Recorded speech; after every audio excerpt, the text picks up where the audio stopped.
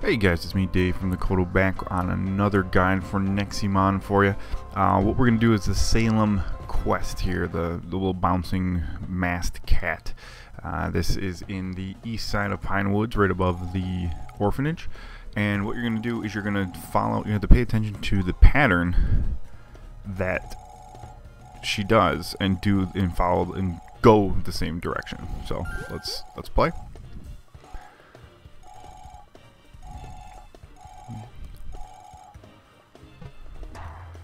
So, to the east, to the north, to the east again, to the west, and then to the north. These are directions, not places you have to go on this specific one. So let's follow the maze and see if we can unlock this. It looks like it's always the same. So the first jump was here, which is to the east.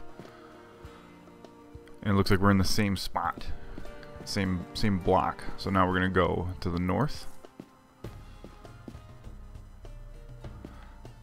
Now again to the east. To the right side of the screen there. And now to the left, which is west. And then north.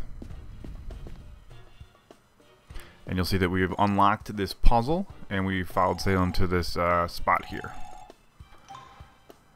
So the places that she jumps to are the directions you have to head off of the main block. East, north, east, west, north. And then you'll finish out that quest and you'll get the key. Hopefully this was helpful to you. Hit that like button if you used it and it was helpful. Leave a comment in the comment section if you still don't understand. Check out my channel for more tips, tricks, and guides. And like always, guys, good luck and have fun.